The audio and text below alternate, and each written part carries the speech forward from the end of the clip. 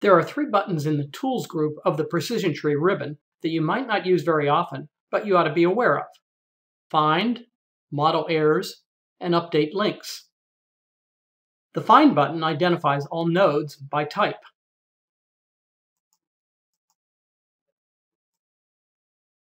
When you select one of them, you see information about its branches to the right.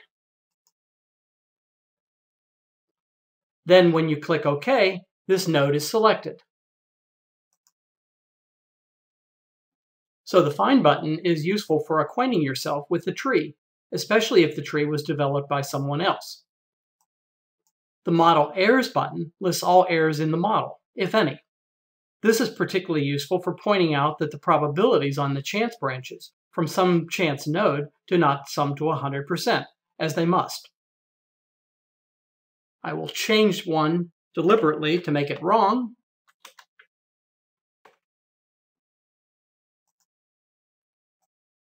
And it points out that they do not add to 100%. Of course, once you see the error, you can go back and fix it.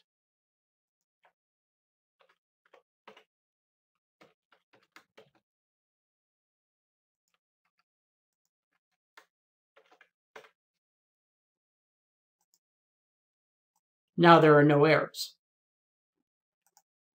Finally, the Update Links button forces all end-node payoffs in all open linked trees to be updated. This has an effect only when the path payoff calculation method is set to Linked Spreadsheet in the Calculation tab of the Model Settings dialog.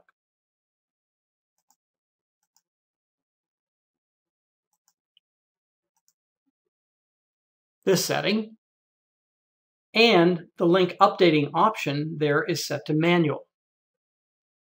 Updating model links manually can be useful when editing large linked trees where continued recalculations might slow performance.